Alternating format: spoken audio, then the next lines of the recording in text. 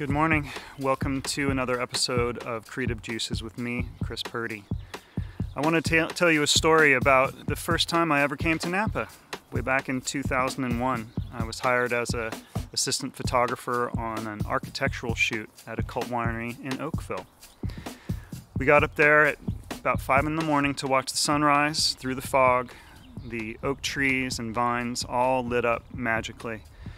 It was an unbelievable experience, and then a month after that, and that was 2001, I found out that I would be moving to Napa, so it was an epic memory for me to this day.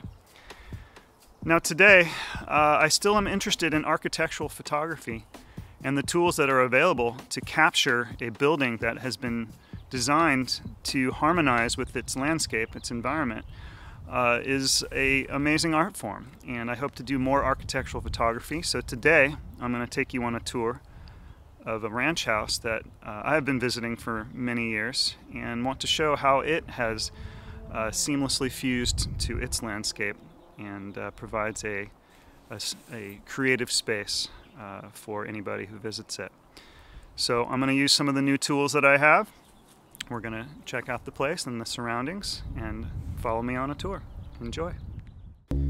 This home was the functional office and living quarters for an active cattle ranch and farm in Napa from around the 70s. The property changed hands, and the home became a guest house that accommodated families and clients from around the world for almost 2 decades.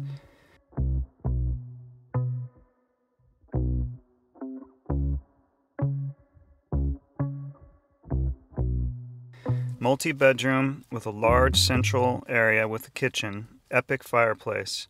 This provided a cozy environment.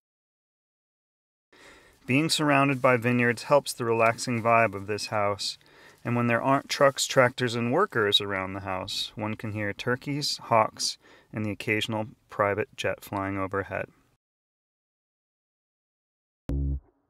So I hope you enjoyed that brief tour.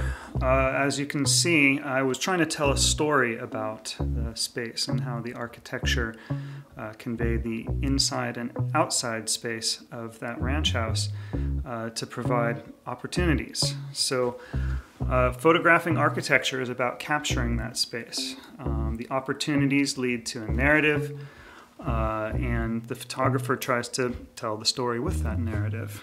Space, time, narrative, story. Architecture and photography have a history, I think, aesthetically, because the word camera actually comes from the word camera obscura, or room. Camera meaning room. After camera obscura, it was camera photographica, which means light writing. So a room that captures light.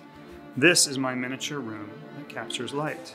A 4x5 camera that I used now just to teach about the history of photography and elements of the camera. You see the lens, you see the base, the back, the glass plate, and then you see the bellows.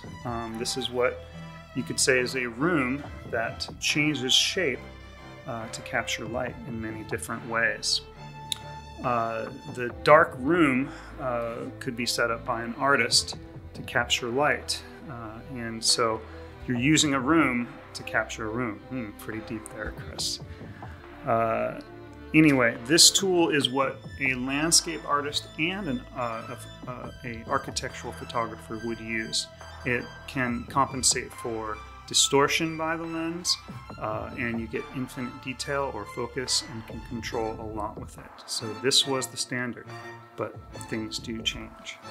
Well, some of the images that were captured with cameras like this, of course I have to mention Ansel and others, those images are in our collective memory. They are epic. They are what inspire a lot of art and more photography.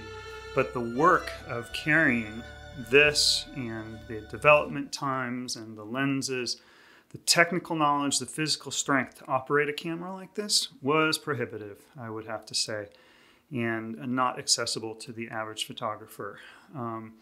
So fortunately today we do have new tools that are smaller, faster, and provide more opportunity for output.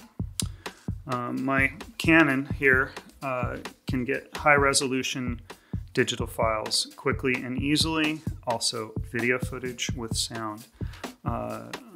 Once you get those high resolution images, Adobe Photoshop, Adobe Lightroom, Adobe Premiere can get anything from a phone image, phone video, all the way up to a large format print.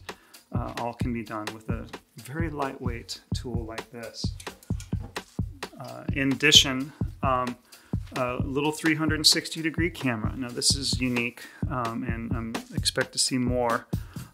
This camera fuses together two fisheye lens effect images and creates a digital file that can be converted into a virtual reality file. So you can actually feel the three-dimensional space looking through an image of one of these cameras. I find this useful. It can be put onto a phone and really giving a potential client of real estate extra ability to feel a space and experience a space, even if it is virtual from the other side of the world. Kind of amazing way to communicate. And of course, I do consider myself more of a traditionalist. I still love my old 4x5, but the technology that we see today with drone photography, essentially I see now a drone as a floating camera. And while it annoys me like a big flying insect in the air, the imagery that comes out of those can really draw in the viewers and affords another opportunity to document a landscape. And documenting landscapes is my goal because I believe if we can capture landscapes in numerous ways, it provides creativity for the future generations. I'd like to finish with some footage from my recent trips to Joshua Tree, as well as some Napa footage, because landscapes are where it all starts for me. My name's Chris Purdy. Enjoy. Thank you for viewing Creative Juices today. We'll see you on the next episode.